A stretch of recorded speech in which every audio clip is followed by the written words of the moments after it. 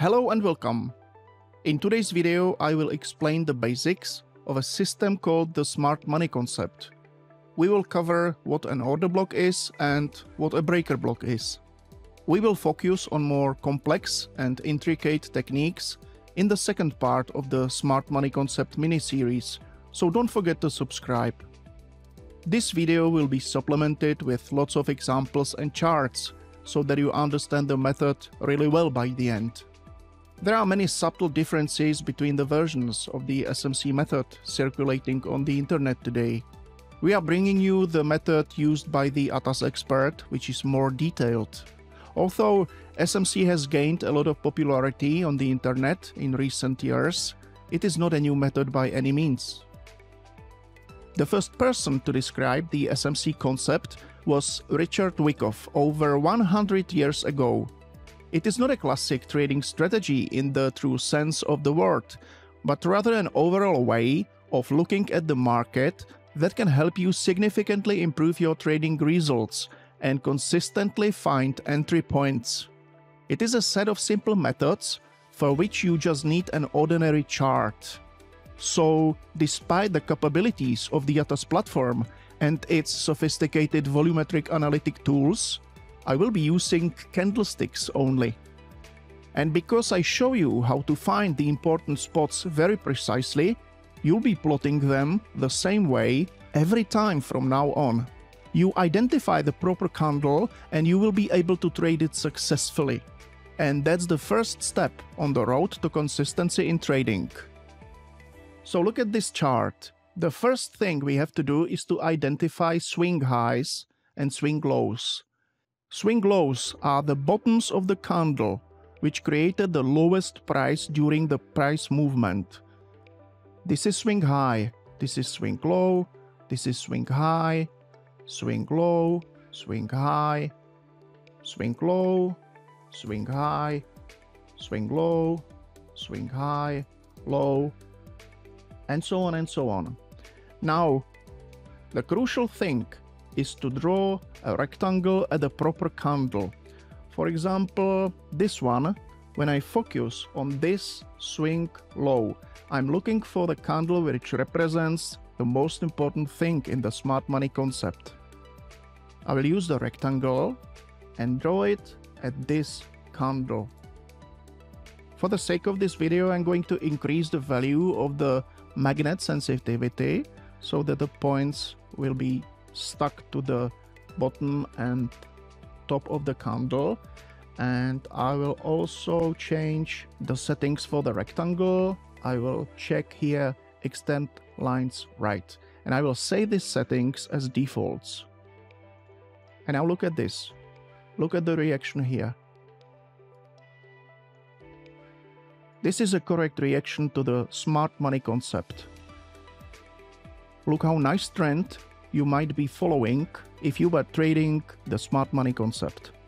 The smart money concept in trading refers to the idea that certain market participants, often considered to be more informed or sophisticated, are able to identify opportunities and make trades that are more likely to be profitable.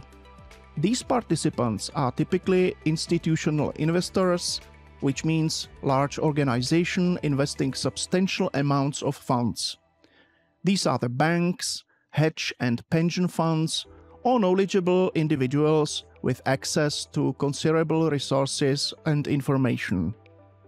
When you start with the SMC, the first thing you will come across is the term order block.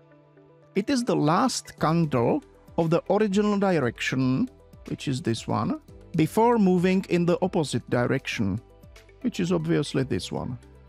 This candle either creates the swing high or swing low, which is this one in this case, or it is the last candle of the original direction, which precedes the candle with swing low or swing high. Now let's move on a chart a little and search for another swing high and swing low so that you are familiar with this. Obviously, this is swing low, this is swing high, swing low, swing high, swing low, swing high. Now we will be looking for the last candle of the original trend before the reversal. So I will zoom in here, and as you can see, the last positive candle is this one. So let's draw a rectangle and show if there was any reaction. I'm plotting it at the highest point of the candle and the lowest point of the candle. And as you can see, there was a reaction and movement down. Now let's draw another rectangle here and check if it works. I'm using this high and this low because the green candle, this one, was the last one of the original trend direction. Now let's scroll the chart to the right. And as you can see, there were some reactions and possibility to short here. If you had troubles with identifying swing highs and swing lows, you could use either the ATAS indicator called fractals and set it like this. Now you see the local extremes based on the 5 candle patterns. Another option is an indicator called zigzag, which is more complex and more capable. Imagine the opposite situation, a downtrend represented by red candles. This is a swing low because it is the lowest point of this movement. We are going to look here in this section at the last candle that preceded the candle creating the lowest low. So obviously it's this one. We are interested in this red candle. I'm again using the rectangle and plotting it between the highest point of the candle and the lowest point of the candle. And again, if we move to the right, we will see whether this order block was successful and if there was any reaction. It is apparent that it was absolutely perfect one. Imagine you stepped here in. Look at the movement followed by the reaction to the order block. A downtrend is represented by red candles, which are these. At this candle, the so-called stupid retail was jumping into shorts. They hoped for downtrend continuation. However, smart money traders were starting to get rid of their short positions. They were closing them and instead starting to accumulate a position in the opposite direction. That's why there's the rotation, the overlapping candles. Even though it obviously matters what time frame you use for identifying the order blocks, let's switch this chart to 30 minutes time frame. This rotation was an interesting area because it has created this negative but green candle, the last one before the reversal. Accumulated positions must be disposed of by traders in distribution after a move. This was a trend move and there was some kind of distribution of those accumulated positions. This is a common mechanism of the market. Accumulation, trend, distribution. This is what market movements are all about. After the accumulation, just before the trend, there is often a manipulation. That is, the last liquidity withdrawal, the scooping up of positions at the best price, and the last trick for the retail traders. Some of them will open the opposite direction and just provide liquidity for the smart money. Plenty of contracts that institutional traders will be happy to jump on. The last negative candle, and I stress negative because it is not necessarily a red one, is the order block, which we will plot over its high and low and look for the reaction next time. So I'm going to draw a rectangle again, use the high of the order block candle and the low, and again, as you can see, there was an immediate reaction when returning to this area. The price returned, entered the area again, and then continued upwards. It is very important to understand why we plot the so-called last positive candle in an uptrend and last negative candle in a downtrend. This candle has formed a swing low and is red. However, it is not an order block because it is positive candle, which means it closed above 50% of its height. Now let's talk about the positive and negative candles. Look at this drawing. These candles are positive. But if I show you even these candles, but these are positive too, how it comes? They are red. You have to pay attention where did the candle close. So you will observe the high of the candle, the low of the candle, and estimate where 50% of the height is. And if you draw a line here at 50%, you will see that each of these candles closed above 50% of its height. This candle closed here, this candle closed here, this candle closed here. However, even this red one closed above its 50% of the height. The same this one, and even this one, it closed here. Now let's see how the situation look at the opposite side.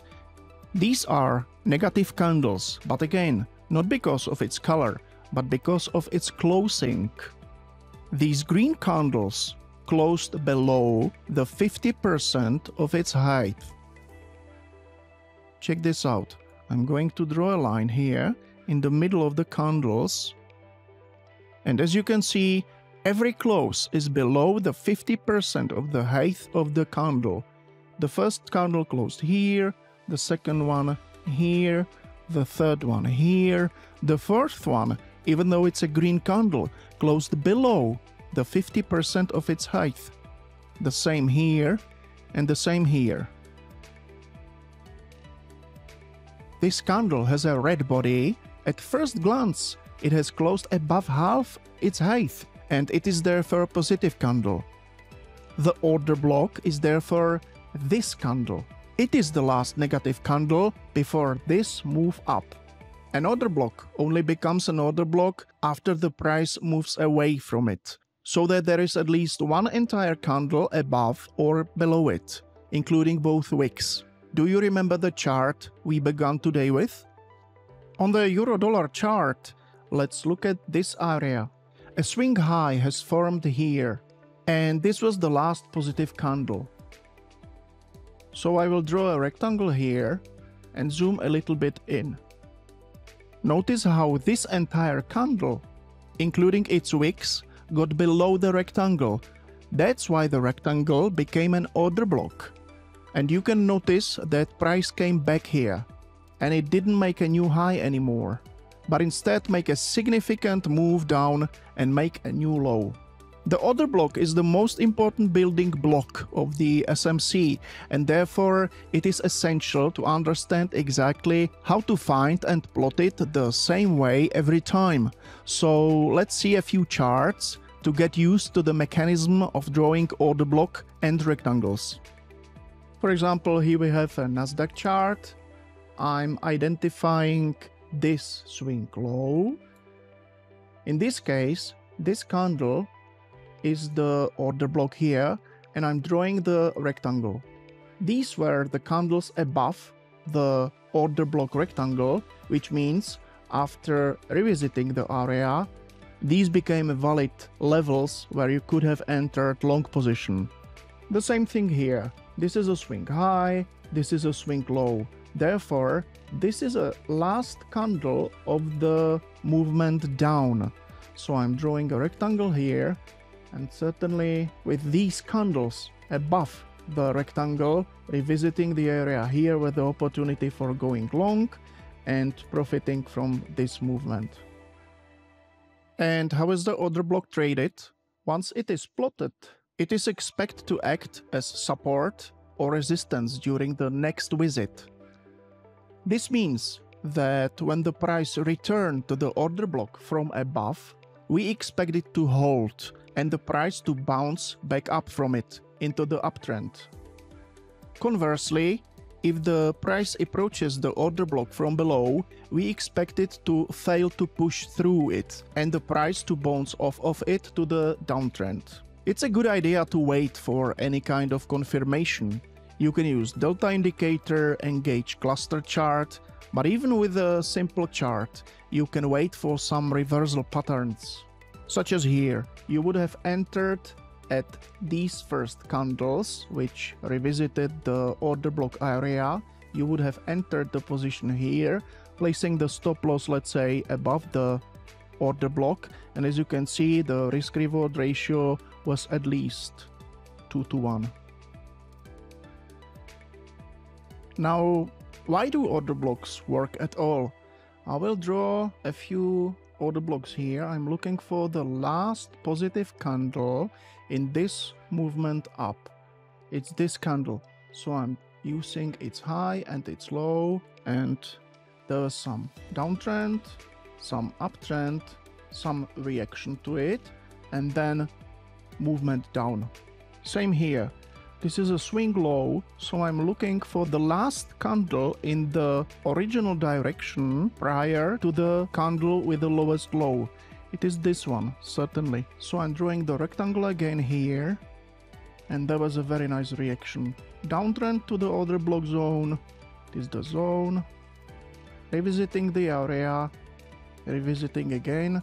However, there was a very nice uptrend from this position.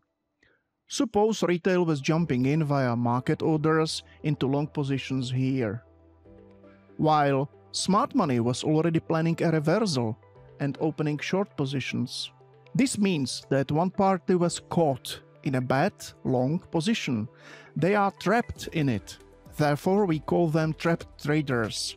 They expected the trend to continue up, but there was a quick change and the trend turned down. So I'm drawing a rectangle at this order block.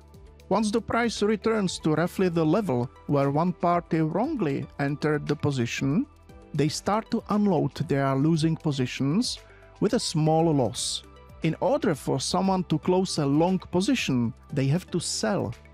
Similarly, other market participants will start to open a short position here as well. They saw that the retail sellers were trapped here, and the market was dominated by sellers who turned the price to downtrend. They don't want to miss the expected continuation of the trend downwards. And at the same time, at these points, the aggressive sellers who have succeeded in outbidding the buyers and dominating the market start adding to their short positions to prevent the buyers from dominating the market, and simply want to take another ride. So this is another chart, and let's adapt the smart money concept here. This is a swing low, and we are looking for the last candle of the original direction. It is certainly this one. It is closed below the 50% of its height. Let's move to the right and see what happened here. Now this was a perfect reaction, wasn't it? You see the distance between the order block created and the reaction to it, but despite it, pay attention to the reaction, to the massive reaction when the price revisited the area. Now let's spend some time with breaker blocks. The breaker block is no different from the order block in identifying and plotting zones. What is different is the way it is traded. You may know from the simple price action what a flip is. If the price smashes through the level as if it wasn't there at all, it reacts to the level even stronger when it revisits the zone. With order blocks, we said that they act as support and resistance. The equivalent of a breaker block is the so-called flip. Breaker block is basically order block that didn't work out. It failed. This is the very first chart we started with today, and I will draw this order block which created this swing high. There was some attempt to react to the order block from below, however it failed. Price went through the order block. There are entire candles above the area again, and when the price returns back to this area, it serves as support from here, not a resistance from here.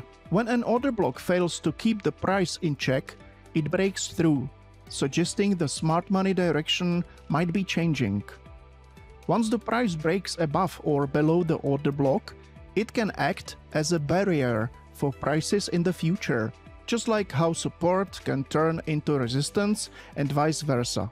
For example, here, there was a swing low at this level, and this is the order block defining it.